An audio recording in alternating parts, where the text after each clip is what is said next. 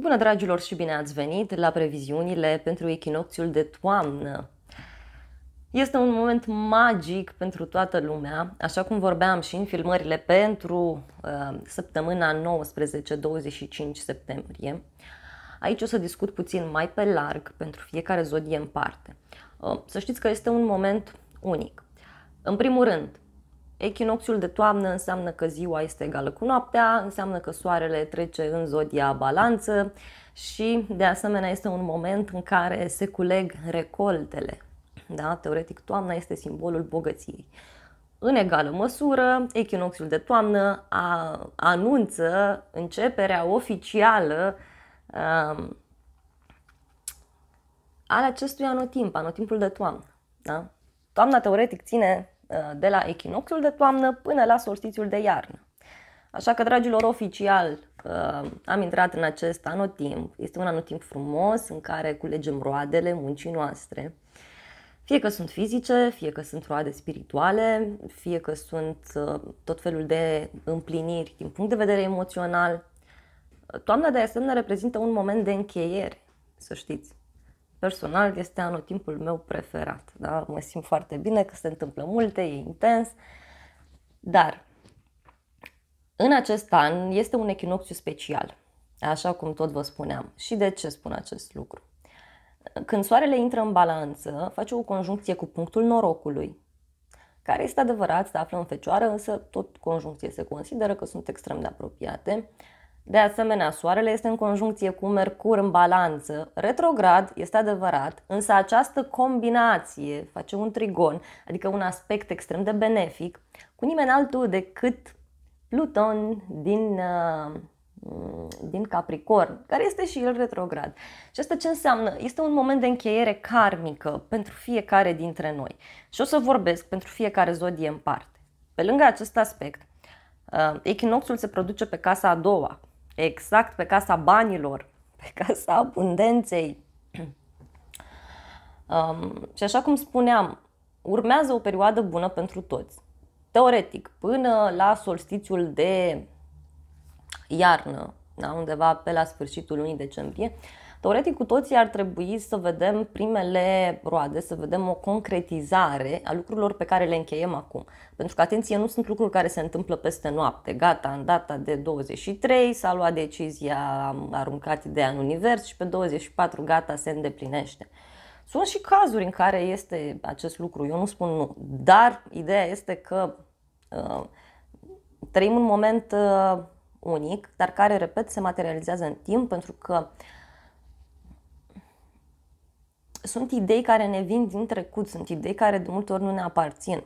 De regulă, când apare soarele în conjuncție cu Mercur pe o astrogramă, se spune că este un semn de genialitate. Persoana respectivă are, nu știu, idei geniale, bineînțeles, pe un anumit domeniu de viață sau dintr-un anumit punct de vedere, că în rest poate să fie praf, da? Din punct de vedere practic sau mai știu eu ce.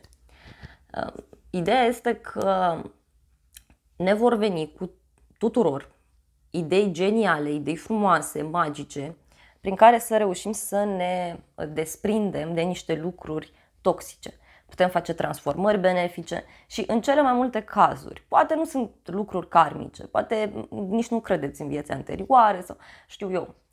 În cele mai multe cazuri se pot relua discuții sau se pot rezolva probleme vechi. Da? Sunt lucruri care tot erau acolo de mult timp și acum le putem încheia tocmai pentru a îmbrățișa, pentru a accesa ideea aceasta de abundență, de împlinire, poate chiar de iubire de sine, poate să fie un moment în care în sfârșit ne dăm seama, avem o conștientizare și ne dăm seama ce trebuie să încheiem, ne dăm seama ce transformare putem să facem în viața noastră.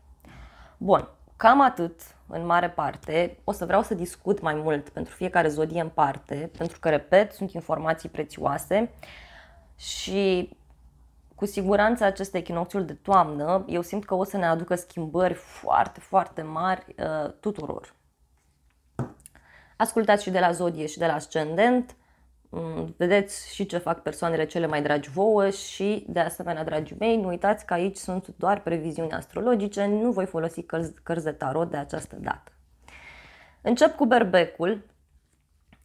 Pentru berbec este un moment magic pe zona relațiilor. Ori cunoști o persoană care să te ajute foarte mult, în sfârșit găsești o soluție la o problemă veche, nu știu, o problemă care ține de contracte, asocieri, parteneriate, relații, chiar și zona aceasta a justiției, știu eu. Berbecul reușește să se elibereze, iar vedeți că puteți avea un noroc foarte bun și pe muncă, voi. Faceți o asociere importantă, cunoașteți o persoană importantă, vă vine o idee genială, de ce nu? Și este ceva ce vă ajută foarte mult în ascensiunea voastră socio-profesională. Poate să fie un parteneriat, o relație pe care trebuie să o încheiați sau asupra căreia trebuie să clarificați lucrurile. Da? Și repet, primele, să spun așa, primele lucruri, da, primele semne, primele concretizări le veți vedea undeva în jurul solstițiului de iarnă. Așa că stați aproape că o să apară și acea filmare. Adică undeva spre sfârșit de decembrie. Berbecul este foarte bine susținut, mai ales dacă ai curajul să comunici, pentru că ești bine susținut și pe așa ceva. Trebuie multă comunicare pentru berbec. Da, pentru unii poate să fie un moment în care vă gândiți serios să vă oficializați o relație, să vă căsătoriți, să divorțați și așa mai departe, sau să semnați acel contract, să faceți acea înțelegere. Chiar dacă Mercur e retrograd, vă poate veni ideea, dacă nu vreți să riscați, că e cam cu risc acolo cu Mercur retrograd, notați undeva ideea, fiți foarte atenți ce se întâmplă în jurul acelei date, pentru că pot fi informații extrem de prețioase și le poți pune în aplicare după 2-3 octombrie încolo, tot înainte ai toate șansele, ești foarte bine susținut sau susținută. Bun, mai departe. Zodia Taur. Pentru Taur este un moment magic pe muncă, pe sănătate, pe rezolvarea unor karme grele din trecut, da? Poate, cine știe, e vorba și de iubire pentru unii tauri. Dar în alte cazuri, simt aici să vă transmit că pentru voi este un moment unic în care vă gândiți serios să transformați o pasiune pe care o aveți într-o sursă de venit sau într-un loc de muncă. Cei care deja, nu știu, sunteți pe cont propriu sau sunteți pasionați de ceea ce faceți, vedeți că se întâmplă minuni, se întâmplă lucruri extrem de frumoase. Un ajutor foarte mare îl aveți dacă vă deschideți puțin mintea, dar oricum o să vă deschideți mintea, că e un moment de conștientizare pentru Taur. Mult ajutor din zona străinătății, zona spiritualității. Taurul este foarte bine susținut din acest punct de vedere. Nu știu, colaborări, idei care vă vin să înfloriți, să creșteți și asta e foarte, foarte bine, dragi tauri. Venus, guvernatoarea voastră, se află în Fecioară, pe casa 5-a, deci aveți foarte multă susținere din acest punct de vedere.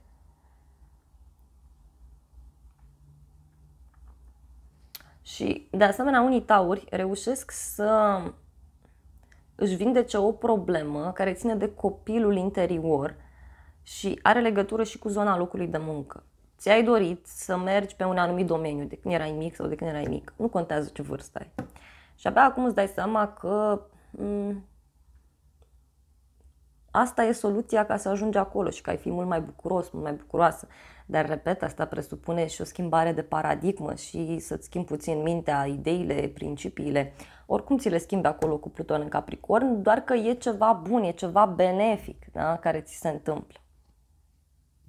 Deschidere către noutate, asta se cere pentru Taur. Și ai susținere din plin.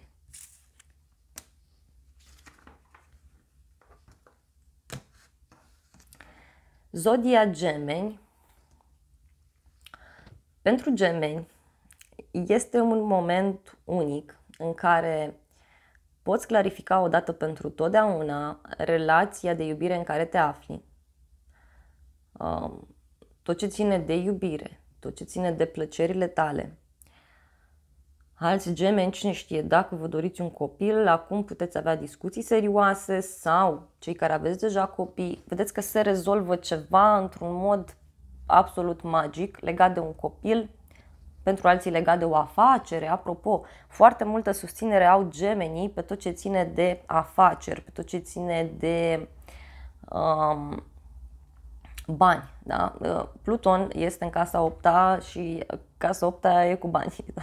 E cu banii și cam asta are în comun cu casa 5-a, ideea aceasta de afaceri, de speculații. Deci vedeți că vă vine o idee genială, doar că nu vă apucați acum și o puneți în practică. Guvernatorul vostru Mercur este retrograd pe casa 5-a. Dacă e vorba de o relație și vă gândiți să încheiați relația, dar vedeți că e ceva amiabil și e ceva liniștit, sau vă gândiți să treceți la nivelul următor în relație. Pentru alți gemeni, vedeți că acum puteți să cunoașteți un suflet pereche. Nu vă aruncați cu capul înainte. Discutați cu acea persoană, o țineți lângă voi, dar temporizați puțin lucrurile până după 2-3 octombrie. Și apoi puteți să vă implicați mai serios. Gemenii sunt foarte curajoși.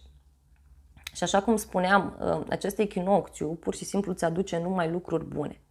Norocul pentru tine vine din casă, din familie, din trecut. Da, repet, deci ai făcut tu ceva în trecut și acum în sfârșit culegi roadele, în sfârșit te bucuri. Pentru alți gemeni chiar poate să fie un moment în care poți să-ți schimbi casa sau poți să ai parte de tot felul de schimbări din acestea, poate chiar pe zona profesională, în sensul de a-ți schimba sediu unde lucrezi sau a schimba clădirea, a schimba ceva în, nu știu, la birou sau ceva de genul acesta. De asta e pentru gemenii care au afaceri sau gemenii care sunt pe cont propriu. Vedeți, dragi gemeni, că aveți multă creativitate în preajma datei de 23 septembrie. Și vă spun și vouă, notați-vă toate informațiile care apar, țineți cont de ele, dar sfatul meu sincer este să nu riscați pe Mercur retrograd. Chiar dacă e punctul norocului acolo, chiar dacă e soarele, chiar dacă este un trigon cu Pluton care este pe casa 8-a și care vă ajută să vă eliberați, să lăsați sacul ăla greu cu piatră în spate și să mergeți mai departe, să înfloriți, să creșteți. Deci gemenii sunt foarte mult favorizați și cu siguranță veți simți foarte, foarte intens acest echinocțiu, dar, repet, într-un sens pozitiv.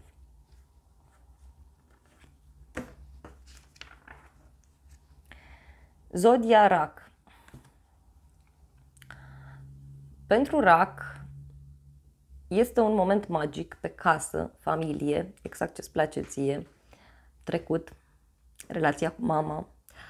Vezi că aici poți să rezolvi acum niște probleme cu niște rude. Poți să rezolvi ceva foarte important pentru sufletul tău, de asemenea.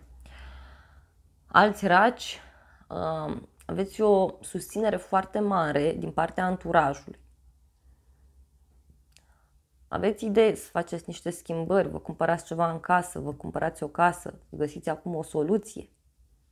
În sfârșit, prin ideea aceasta care vă vine, puteți să vă găsiți stabilitatea, puteți să vă găsiți echilibrul de sine.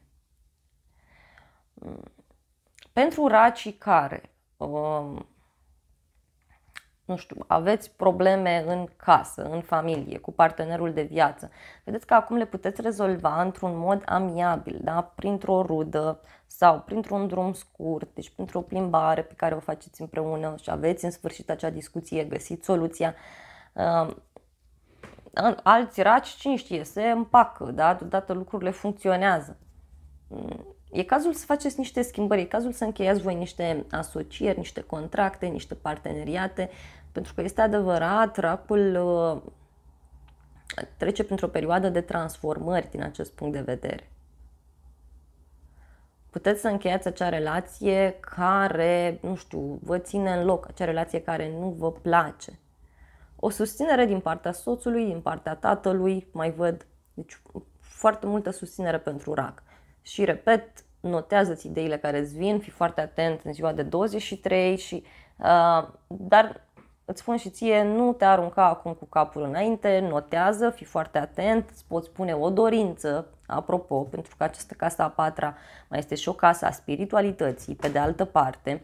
Deci îți poți spune o dorință, poți avea o legătură specială cu zona aceasta a spiritualității, așa că tot ce mai urmează este să îți scrii acolo ce se întâmplă, să arunci dorința în univers și de ce nu, mai ales dacă vrei să transformi ceva, acum e momentul tău, tot înainte. Te eliberezi de ceva din trecut. E o persoană acolo care tot stă așa pe capul tău și nu te-a lăsat în pace să evoluezi, da? Să crești, să înflorești. Și acum, în sfârșit, ceva se încheie, ceva se termină. Nu te gândi, repet, că e vorba de ceartă, pentru că sunt aspecte benefice, nu te gândi că e vorba de o despărțire. Dacă știi că vrei să te desparți sau vrei să închei o relație, nu știu, cu o persoană din familie, repet, acum o poți face într-un mod frumos, într-un mod lent, într-un mod plăcut. Sau, cine știe, poți găsi o soluție ca relația să meargă mai departe, în alte condiții, mult mai frumoase. Dar rezolvi ceva ce te chinuie de mult timp. Zodia Leu.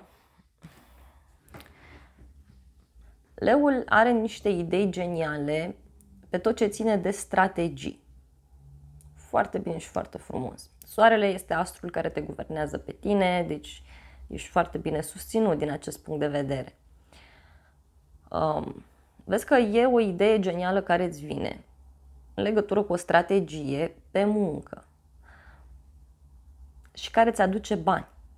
Da? Dar mulți bani. Adică e de bine. Bine, acum mulți bani depinde cum vezi tu lucrurile. Îți poate aduce această stare de împlinire, de liniște, de pace, da? Că și asta e o stare așa de abundență, de liniște, de echilibru, zen, da? Pe de o parte, pe de altă parte, racul are o foarte mare susținere dacă racul, leul, nu știu de ce am spus racul, poate ai o legătură cu un rac. Pentru tine racul este casa a 12, deci vezi că ai și o intuiție bună. Pe de o parte, pe de altă parte, vezi că teama te poate opri. Pe unii dintre voi. Cunoști o persoană care te ajută mult, dar nu e neapărat de dragoste. Pentru unii poate să fie, dar nu este pentru toți lei de dragoste. Chiar discutăm despre niște idei geniale care îți vin, despre un mod prin care reușești să comunici. Îți dai seama unde este problema în comunicarea ta, apropo. Da? Te ajută rudele, te ajută persoanele apropiate ție și, repet, e ceva ce ține de a transforma, de a schimba locul de muncă, de a rezolva o problemă de sănătate, de a încheia o karmă veche legată de niște rude, legate de familia ta, iarăși. Deci, dragi lei, notați-vă ce se întâmplă în ziua de 23, nu luați acum decizia, nu vă apucați să puneți în practică, chiar dacă e punctul norocului acolo în Fecioară, pentru că Mercur totuși este retrograd, da? Și Mercur totuși guvernează și strategiile astea. Așteptați, după 2-3 octombrie încolo, vă apucați de treabă. Și voi, primele semne, da? Primele roade, le culegeți undeva la solstițiul de iarnă. Spre final de decembrie, adică. Zodia Fecioară, dragi fecioare, cum să vă spun eu vouă, vă vin idei geniale care țin de bani. De bani, de valoarea voastră de sine. Vă vin tot felul de idei absolut fantastice. Norocul este la voi în zodie. Ce vreți mai mult de atât? Atenție la gândurile care vă vin, la ideile care vă vin.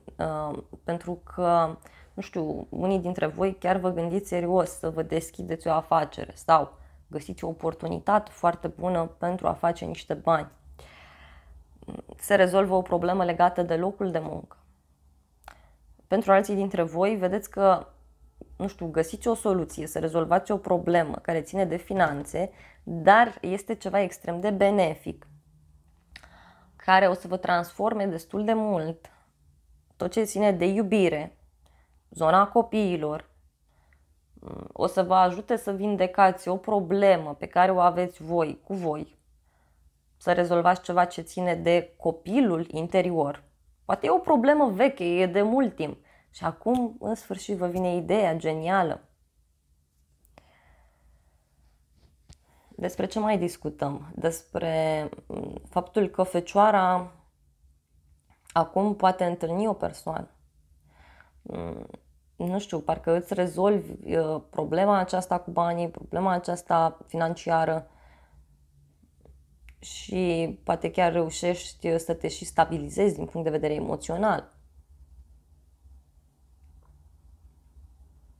Pentru alții, simt aici să vă spun faptul că e ceva ce trebuie să învățați voi în legătură cu banii.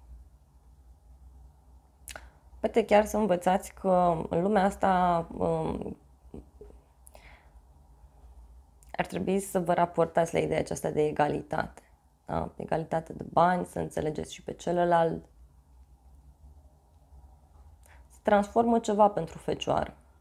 Dacă ești într-o relație, vezi că, nu știu, te poți asocia iarăși cu cineva, dar nu prea e o perioadă bună de asocieri, dar tu notează-ți acolo ideea, da?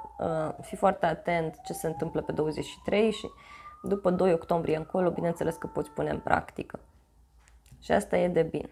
Vezi că sunt niște lucruri vechi acolo, adică această idee care îți vine și acest noroc pe care îl ai, ea are legătură cu o problemă veche, poate e o problemă karmică pentru unii dintre voi. Și acum vă eliberați, vă crește creativitatea, vă simțiți mai liberi. Deci se întâmplă ceva absolut magic pentru Fecioară. Zodia Balanță. Dragi Balanțe, ce să vă spun, începe sezonul vostru, la mulți ani în primul rând. Un moment magic, soarele intră la voi în zodie. În sfârșit încep să fiți mai plini de energie, pe de o parte. Pe de altă parte, este un moment în care Balanța are raze infraroșii în ochi. Adică o să vezi prin oameni și o să ai o intuiție extrem de bună și vezi că îți vin tot felul de idei geniale de a încheia o karmă veche, dar e ceva ce te chinuie de mult timp. Pentru a rezolva o problemă ce ține de familie, casă, poate chiar, cine știe, e vorba de zona imobiliarelor pentru alții dintre voi. Deci se întâmplă o minune. Și vezi că, nu știu, ai un noroc, punctul norocului este în Fecioară. E adevărat, e la limită dintre casa 12-a, casa 1, e în Fecioară acolo, la limită, dar ideea este că ai un noroc absolut fantastic de unde te aștepți mai puțin. Nu te apuca acum de demersuri, da? Sfatul da? Din partea astrelor, ca să spun așa, dar este și părerea mea personală, deci nu te apuca acum. Notează-ți undeva, vedeți ce se întâmplă. Poți să începi oarecum demersuri, dar poți să începi să te informezi mai mult, să zic așa, dar tot mai bine ar fi să stai puțin liniștit, conștientizează și vezi că materializarea, să spun așa, o să o vezi undeva pe la solstițiul de iarnă. O să începi să vezi că lucrurile astea durează mai mult. Atunci se încheie ceva, da? Și începi să te eliberezi. Asta undeva spre final de decembrie. Pe de o parte. Pe de altă parte, Balanța este plină de idei. Are foarte multă susținere, așa cum am spus, pe tot ce ține de spiritualitate, chiar foarte multă susținere ai și poate chiar este un moment în care e bine să lași lucrurile de la sine, pentru că nu uita, deci ai punctul norocului în Fecioară, mai ai și Venus, care este micul benefic, este guvernatoarea ta. Trebuie să ai foarte multă încredere în divinitate, pentru că de acolo îți vin niște oportunități absolut magice și nici tu nu-ți imaginezi de unde ar putea să vină și ce ar putea să se întâmple. Atenție la ce visezi, atenție la ceea ce se întâmplă în jurul tău, pentru că, repet, e un moment bun să închei ceva karmic, dar în mod special e vorba de ceva vechi, o relație veche, poate o problemă care ține de familie, de casă, de mama, de femeia din viața ta, de femeile din viața ta în general vorbind. Și asta e ok. Deci, dragi Balanțe, tot înainte, dar pentru voi în general e vorba de bani aici. Da? Ceva nu funcționa oricum pe zona banilor. Sursa principală de venit. Mereu sunt probleme, da? De ceva timp, de când e nodul sud pe acolo. Bun, sunt probleme, dragi Balanțe, acum aveți soluția, mai depinde și de voi ce faceți mai departe. După 2-3 octombrie încolo vă apucați de treabă că vă ies lucrurile. Mult mai ușor. Zodia Scorpion. Dragii mei scorpioni, este un moment magic pentru voi, cu litere mari, da? E absolut fantastic. Echinocțiul se petrece pe casa 12. Atenție la ce visați, dragi scorpioni. Atenție la semnele care apar în jurul vostru. Aveți o susținere absolut fantastică să rezolvați o problemă care ține de o rudă, anturajul vostru. În sfârșit găsiți așa acea strategie genială, care e mare, să știți, e ceva mare pentru voi. În sfârșit aveți acea discuție clarificatoare prin care vă puteți elibera din niște situații vechi și tare toxice pentru voi. Pluton este guvernatorul vostru. Vedeți că, nu știu, parcă vi se cere așa să luați voi atitudine. Pe de o parte, pe de altă parte și Scorpionul ar trebui să aibă încredere în divinitate. Vezi că începe o perioadă, ca și paranteză, în care nu o să ai suficientă energie vitală, în care este mai bine să te odihnești mai mult dacă simți nevoia, ți se cere să fii atent la ce visezi, ți se cere să fii deschis sau deschisă în fața lucrurilor care se întâmplă în viața ta. Așa că, dragi scorpioni, vedeți ce idei vă vin, vedeți ce se întâmplă. V-am mai spus, norocul, de asemenea, pentru voi vine din partea prietenilor, dintr-un grup de oameni. Și v-am mai spus eu că e vorba și de o femeie, da? E vorba de o femeie care vă ajută cumva pe la spate. Poate nici măcar nu știți, da? Când vă ajută, cum vă ajută, ce face și deodată vă treziți că totul se clarifică. Repet, dragi scorpioni, nici voi nu vă apucați de luat decizii, de anulat, de închis, pentru că nu este un moment favorabil acum.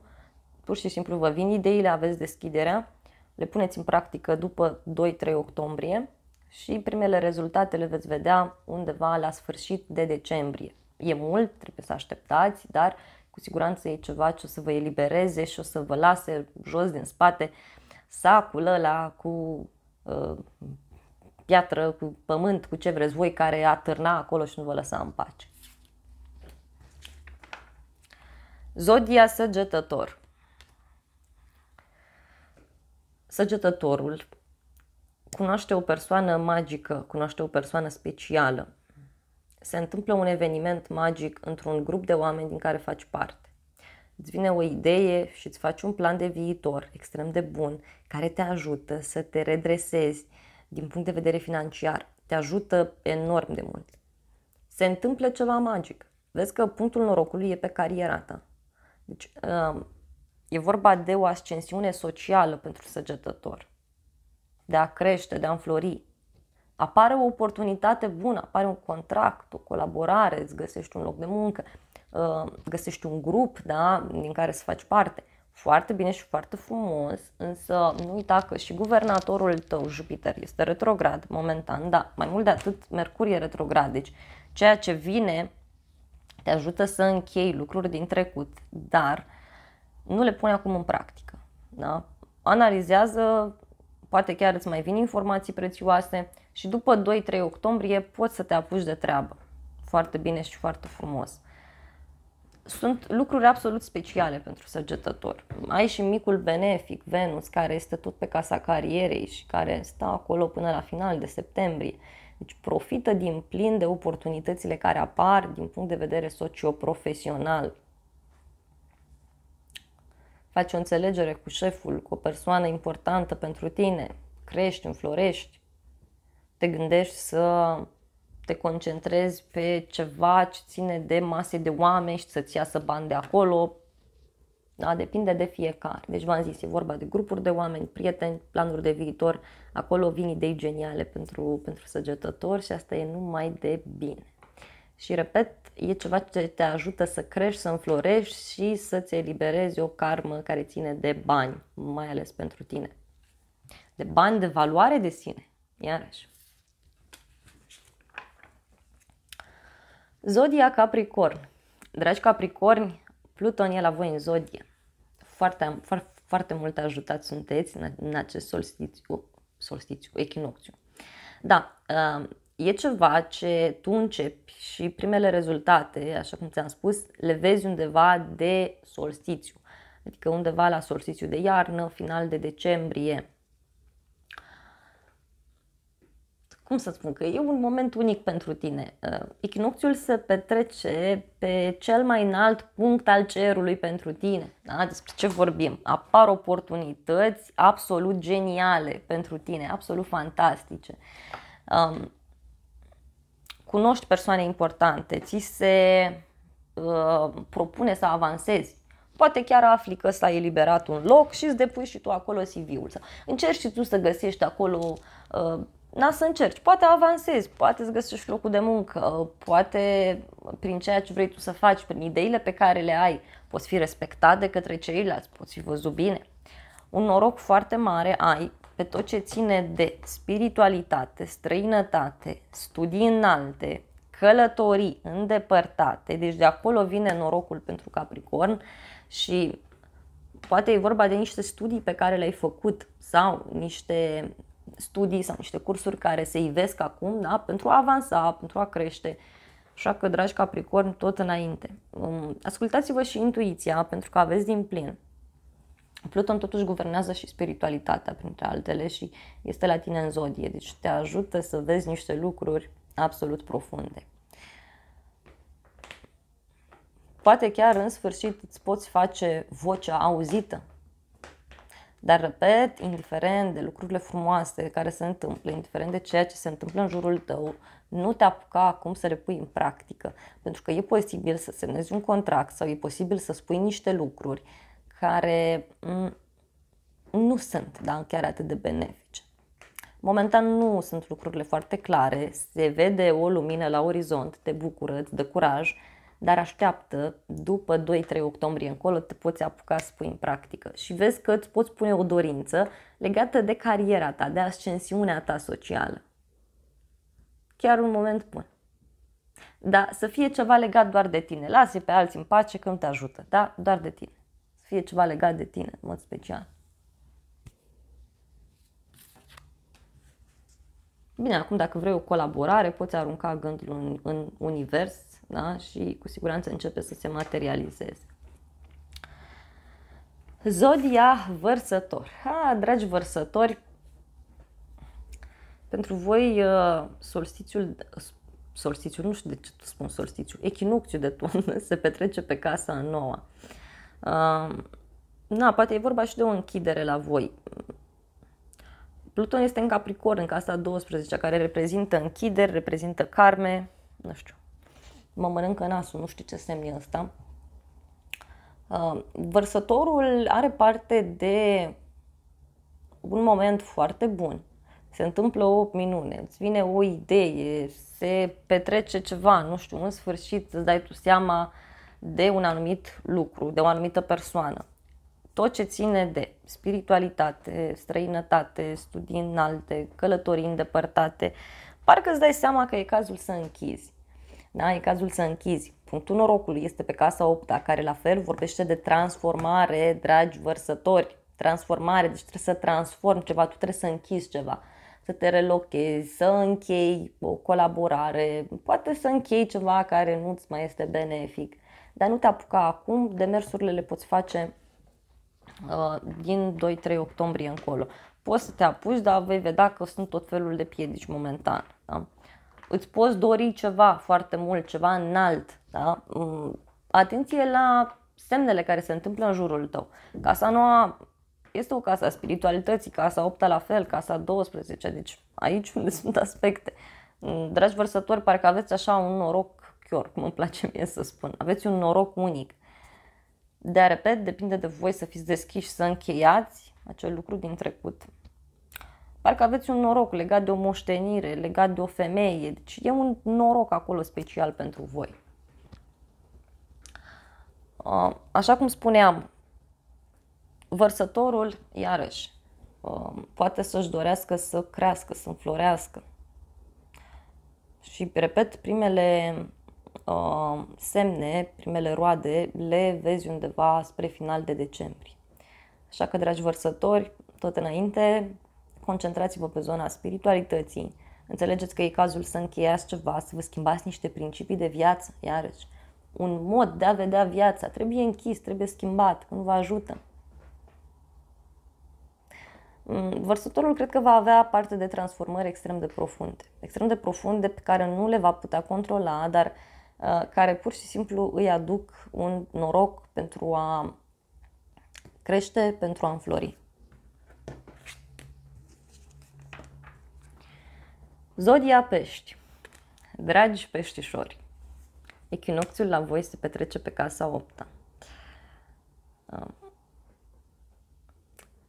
În sfârșit, găsiți acea soluție de a încheia, de să încheie ceva. Atenție, lucrurile astea se pot întâmpla și înainte și după 23, dar în mod special atunci pe 23 este o energie foarte mare. Încheiați ceva important pentru voi, un contract, o asociere, un parteneriat, o colaborare, în sfârșit ceva se încheie, ceva se finalizează pentru pești și vă simțiți eliberați. E vorba și de ceva ce ține de un grup de oameni, da? Din care, nu știu, spui gata, nu vreau să mai fac parte, dintr-o comunitate. Vezi că un prieten te poate ajuta foarte mult. Dar, de asemenea, peștii reușesc și își schimbă puțin și planurile de viitor. Acest echinocțiu te ajută să închizi ceva, dar e de bine pentru tine, cumva te ajută să crești, să înflorești. Norocul, așa cum am spus, vine ori printr-o femeie, ori vine chiar prin colaborările pe care le ai sau prin ajutorul pe care îl primești. Nu toți peștii se despart, pentru că în unele cazuri e vorba și de despărțiri, de divorțuri, dar nu e pentru toată lumea. Alții pur și simplu vă apucați și creșteți și înfloriți din punct de vedere emoțional împreună cu persoana respectivă. Vă faceți un plan de viitor împreună care vă unește, care vă ajută, dar, repet, nu vă apucați să puneți în practică acum. Da? După 2-3 octombrie aveți liber, faceți ce vreți. Vedeți că și Neptun, planeta voastră, face un trigon în continuare, e într-o poziție bună cu Pluton. Deci intuiția te ajută mai mult ca niciodată și unii pești pot cunoaște un suflet pereche. Dragilor, acestea au fost previziunile pentru toate zodiile, pentru acest echinocțiu de toamnă. Sper că n-am spus de foarte multe ori solstițiu, dar cu siguranță solstițiul din iarnă o să fie și el unic, o să fie special. Vedeți că trăim niște vremuri magice. Da? Magice, se întâmplă lucruri, nu prea avem control asupra lor și asta pe de o parte e bine. E bine pentru că în sfârșit poate e cazul să înțelegem că ar trebui să avem mai mare deschidere către divinitate, către spiritualitate. Pentru că acolo este adevărata putere, acolo este adevărata susținere. Nu în chestiile astea fizice, că astea vin și pleacă. Asta poate vrea să ne învețe și ceea ce se întâmplă acum în lume, pentru că știu că sunt vremuri grele pentru toată lumea sau sunt vremuri magice pentru toată lumea. Sunt vremuri în care conștientizăm cu adevărat ce contează sau sunt vremuri în care plângem, ne stresăm, ne concentrăm pe alte lucruri. Vedeți că sunt semne, pentru că cu adevărat era aceasta a vărsătorului, să știți că o să înceapă de când ajunge Pluton prin vărsător pe acolo. Atunci o să fie lucruri intense, da? Se vor întâmpla multe. Și o să dureze mulți ani. O să fac o filmare probabil anul viitor, că mai durează, Pluton mai stă acum în Capricorn acolo. Așa că, dragilor, e bine să ne deschidem și să înțelegem abundența și sub o altă formă, nu doar cea fizică, și să înțelegem că tot ce e fizic mai întâi este creat în mintea noastră. Da? Și paharul ăsta, borcanul ăsta, mai întâi cineva s-a gândit, l-a proiectat în minte, s-a gândit cum să arate și apoi s-a apucat de treabă, a avut susținere de sus divină și l-a făcut. Da? Și eu l-am umplut cu apă. Cam așa și aici, adică e un moment magic în care chiar ar fi bine să înțelegem că tot ceea ce se întâmplă în universul ăsta e spre binele nostru. Nimeni nu ne vrea răul, sau cel puțin divinitatea, universul, cum vreți voi să spuneți. Depinde și de noi cum ne jucăm cu energiile, depinde ce înțelegem din ce se întâmplă. Eu am o vorbă că fiecare om are anumite caracteristici, deci nu e vorba de calități, nici de defecte.